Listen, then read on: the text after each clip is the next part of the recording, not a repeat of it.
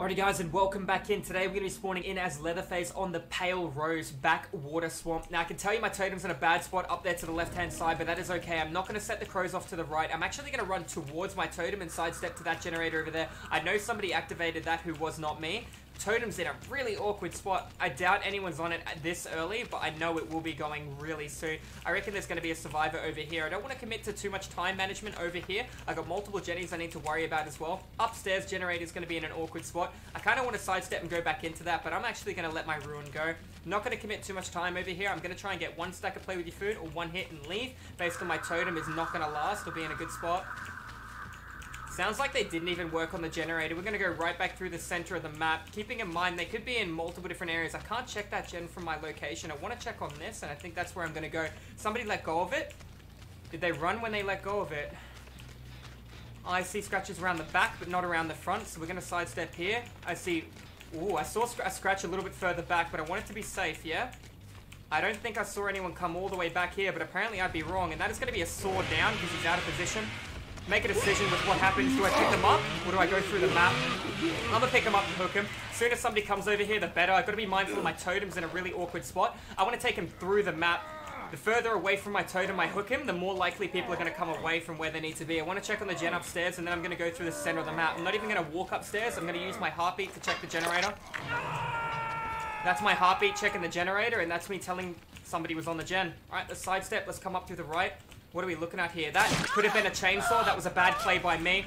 I panicked a little bit and I went for a lunge hit, but that is okay. If I can get her down, even better. If I get a pallet stun out of her, that'd be great as well. I don't want to commit to this chase. Looks like she's taken horrid pathing. Somebody was originally on either gen, so there was 3 different people on 3 different gens. Not good for me. One back on that gen, back to the right. I want to down her straight away. Bad positioning. We'll take an M1. Make a decision right now. Do I care about the generator more, or do I care about hooking this survivor? Honestly, based on my totem location, I care about the hook more. I know somebody's still on that objective. I'm going to go through. My obsession's been Maya. I'm hoping up here is going to be my obsession. I should have went for the chainsaw here, but I kind of did panic a tiny bit there. Let's go back up. If he stays on this, we're going to be assuming that it's nearly done. He's still on it. Is that 5% movement speed?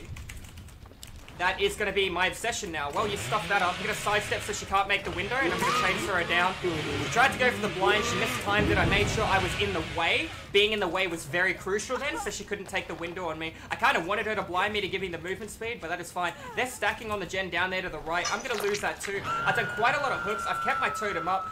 That's okay that they let go of the gen. Let's see what they decide to do. We're going through the center of the map here. I'm going to try and keep my heartbeat across the entire board. Looks like they took a group here. We're coming for you. Is that a sprint burst? You're out of position, darling. I'm going to down her. I'm not going to hook her. We'll moonwalk up her a little bit. Get her to miss position. Let's get that chainsaw down. Let's leave her there for a bit. Now I've got pressure in 2 different areas and 2 people MIA unaccounted for. That guy's been saved. Gotta be mindful of the totem. I see you running. Are you my obsession? You're not. You're the Jeff from earlier that I downed at the beginning of the trial. That's okay. Might lose my totem here. Am getting decent regression on my objectives too. Looks like he's coming to the right. You're gonna try and play the... Oh, he kept going around the back. Because he kept going, I'm gonna go back up and through, turn my light, try and hide it. Is there a scratch underneath?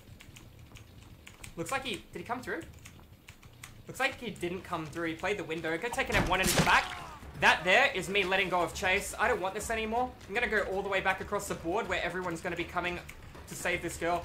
Looking at these scratch marks, this works well in my favor because this is the direction I wanted to go. We got sprint burst, we don't. I'm going to walk through it. I'd like 5% movement speed. I'm going to take it. Beautiful. I'm going to pull up the sword. I'm going to break it. See what she does. She's already left. I'm going to go for a moonwalk after her.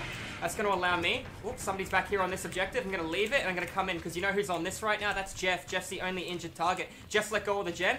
Did he let go too early or too late? Where'd you go, Jeff? He went up and around through the back. They're on that generator down there. I need to make a decision. Jeff stayed up top. I'm going to come in over here and apply pressure here. Scratches in the middle of the map. Everybody got 3 different people on 3 different gens. Walking through. All I want is an M1, and I'm going to let go of that. I'm going to take 5% movement speed from her and a free pallet. I'm going to apply it on this player right here, because I still have Ruin up, so I know they're still on the gen.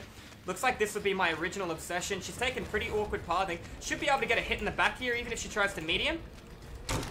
Jeff's back on his generator in the corner of the map. A little bit of pressure on different targets. Got to be mindful. This gen has that other girl back on it. I'm going to break the pallet, and then I'm going to go right through the map. She does. She's not on it, apparently. Alright. Alright, let's go apply pressure to Jeff right now. No, Jeff likes to leave nice and early. Scratches over here. Player hiding. 5% movement speed from the hider. Let's go get our Jeff.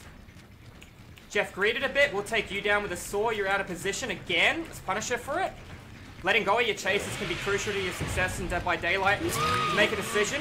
I'm going to slug her, and I'm going to come through, and I'm going to chase this player over here instead, rather than the one behind. Somebody's upstairs. You're out of position as well. Beautiful. Now I get 2 down. I hook 1, and then I go through the map. Nice lunge. Needed to make sure the pallet wasn't there. We're going to leave that other girl all the way to the right-hand side. We're going to try and play the jungle gym in the center of the map after we hook this one right here. Means one person's MIA. I've kept them away from my totem, which is crucial. I can see scratch marks up there, and I know they're going to be on the gen. The other guy's been picked up. I know where every single player is, which is really good for me. Gonna moonwalk up. That's a Jeff. That's a 5% movement speed. I'll take a hit. I'll take that as well. That's good. We'll break it. I'm gonna moonwalk. I'll sidestep all the way back down here. I heard a girl crying. That's unfortunate. Kind of got turned around a little bit. Gonna come back down, get that 5%, and apply pressure elsewhere. Not overcommitting to my chases. Everyone's injured right now. I find a lot of Leatherfaces with Nemesis play with your food don't go for enough M1s. You should be obviously soaring when you can, but if they misposition themselves, punish them for it. Sidestep there, twist here. Where did you go? Beautiful. Well played, she's gone. I've lost her. Somebody's probably up top. I and Will really doing damage right now, but at the same time, got a couple of pallets out of the way. Got pressure in the center of the map. Looks like we're going to get group healing. Movement over there. I turned my camera at the right time. Let's go get him. We got 5% movement speed. We're moving at 120% over here right now, and she's near my totem. I don't like that. She's going to play Shack. She is going to play Shack. Question is, do I hide my light and walk up behind her? There you go. Down she goes. A little bit of a light turn there. 2 different people in 2 different areas. These survivors are really trying to split pressure gens. So the correct play for me now is hook 1 near this generator and try and force this guy through the middle of the map to apply pressure towards that other generator. Keeping in mind, 1 person is still unaccounted for. 2 body blocks and this girl's off. 1's not enough. Let's go in for this player behind me. Already let go. Scratches to the right. You're not my you are my 5%. We'll take 5%. We'll take an M1 in the back. Actually, I need to make a decision here. I'm just going to down her. Let the generator up top go because she's out of position. Question is, do I pick her up or do I slug her? She doesn't have any choices of her play right now. Look up, pull in the sword, down she goes. Keep her in the corner of the map. Apply pressure to whoever's upstairs on this objective right now. Looks like it's going to be Jeff as well. I have eaten the pallet too. And the other guy went for a save. Let's moonwalk up here. Let's see what Jeff's doing. Running to my right. There he is. That wasn't Jeff. Okay, let's down her too. Another player out of position, another chainsaw hit. It's very important that I'm going around the board when I can. The ones that are healing, I'm soaring down. The ones that aren't, I'm taking the M1s on. Taking the 5% where I can, punishing them when I can too. Coming through the middle of the map, Jeff injured to go get that other girl up. Therefore, I can take 5% out of her and use that against Jeff. Down Jeff. If I do it quick enough, I can preserve the 5% as well. If I do it quick enough. Scratches all the way at the back in front of me. Where do they lead? To the right? Yes, they do. That is a Jeff trying to hide. Out of position as well, my friend. We're going to do that. We're going to sidestep here and moonwalk. A little bit of a twist. Where did you go? Did you keep running? Oh, he's taken bad pathing here. Let's punish him. Made sure I held M1. That way I could go for the long hit on him if he did have dead hard, which he did. She's down. Other guys save, meaning 1 person's unaccounted for currently right now. The person that didn't save. Meanwhile, our totem is still up because we've kept people away from it. We've done a lot of hooks. We've done a lot of trading when we can. This is just one of those prime examples where movement can actually make you win or break you in Dead by Daylight. Instantly going to come up here and check. We've lost the God Gen, which is fine. I don't think anyone is up here. Kind of worried about my totem a little bit, but you want to know something? I've done like 8 hooks, so it's kind of worth losing my totem right now. Coming right back through the center of the map. If I can see any scratch or any indicator, I cannot. I got pretty good vision here too. Alright, we'll get a little bit closer to my totem. Might lose it as punishment to go back to the hook then. Girl crying to my right.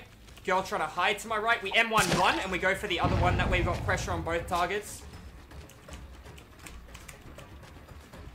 That is fine. Where does she go with this?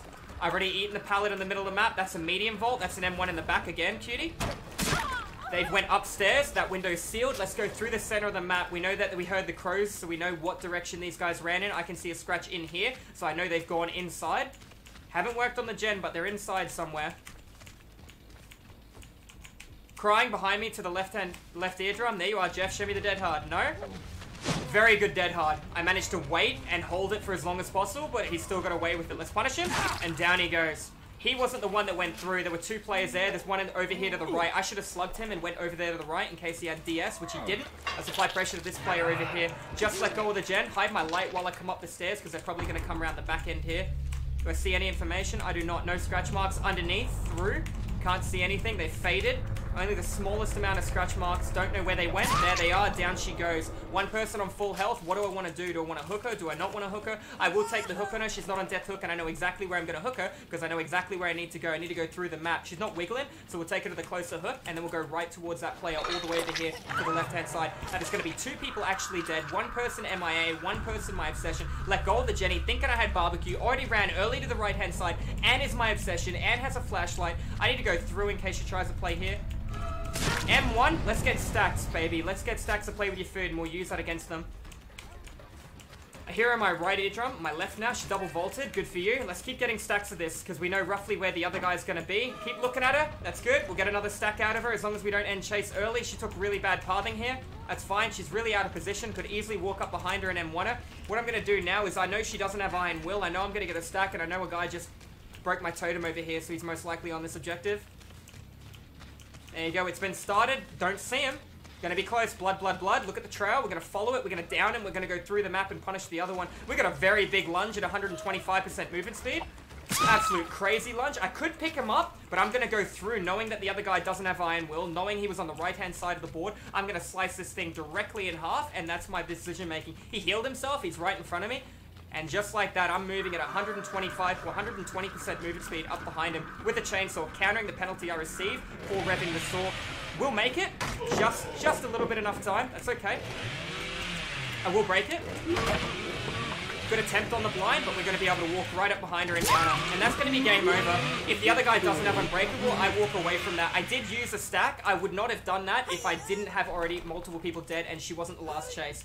I would not have given her that free stack that I did, breaking the pallet with the chainsaw. So the 5% can be very valuable on Leatherface when you value it alongside the M1s. A lot of people just try and go for the chainsaw hits, and it's great if you can land every chainsaw hit. Now, the survivors did split pressure on multiple different gens. Their looping may not have been the best, but their situational awareness and moving throughout the map did work out really well. I was lucky the guy with the flashlight constantly kept trying to use pallets and blind me. I don't know where this guy is on the ground. I'm going to check the hotspot quickly straight away to see if that the hatch is over here near the shack. Hatch has not spawned here, so let's find out where she has gone. Now, she could have crawled through the map. She's at a window. But we're going to check the edge here real quick. Don't see anything. That is alright. Let's go right through the center here. I hear crying in my left eardrum. And there she is. Nice. So the sound is very loud, and I knew she didn't have Iron Will. Iron Will doesn't affect when you're on the ground. And knowing that I can hear her cry is going to allow me to pinpoint her exact direction. Instantly turn around and go for the closer hook rather than the far. You know the rule, if I can hear the hatch while I'm taking you to the hook, I generally give the hatch as well at the end of the trial. And that is going to be an educational, informative Leatherface game where I did almost maximum hooks but one, and I split as much pressure as I possibly could throughout the trial with no add-ons against a group of survivors that were stacking on different generators. If you guys enjoyed the video, it is a ranked 1 informative, educational Dead by Daylight game. It'd be my pleasure to have you guys pop in the live stream where I stream Dead by Daylight 5 days a week, provide entertaining, hopefully educational Dead by Daylight content to a lot of people. Make sure you hit that subscribe button, guys, because subscribing will give you more information on the latest videos, and I will see you guys in the fog. Have a good one.